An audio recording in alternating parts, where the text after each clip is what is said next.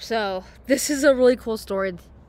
This is a little story that happens in Numbers.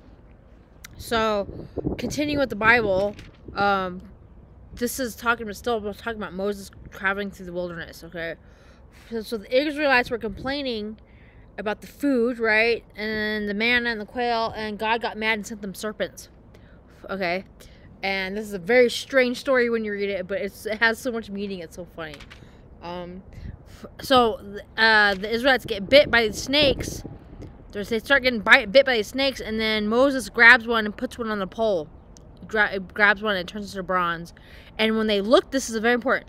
And when they looked at this bronze snake on the pole, they got healed. They were healed. Okay? Very strange story. So what's this all about?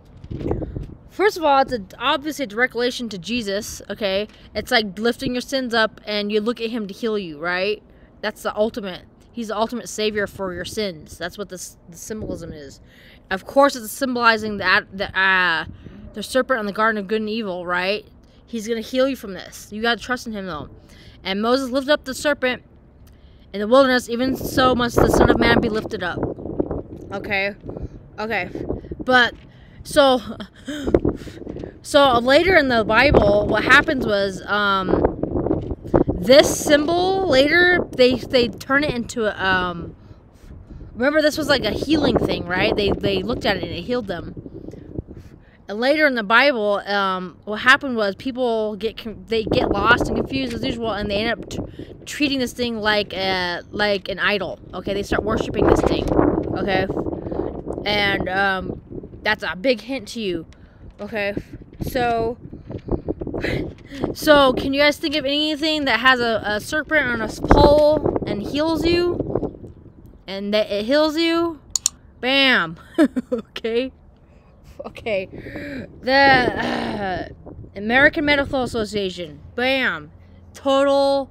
God is hinting to you, by the way. There's so many hints right here. Okay. Like, God, I want you guys to know that God knows. He knows. Like, he really does know the future. He knows everything that's going to happen. And he tries to hint to you stuff. Okay.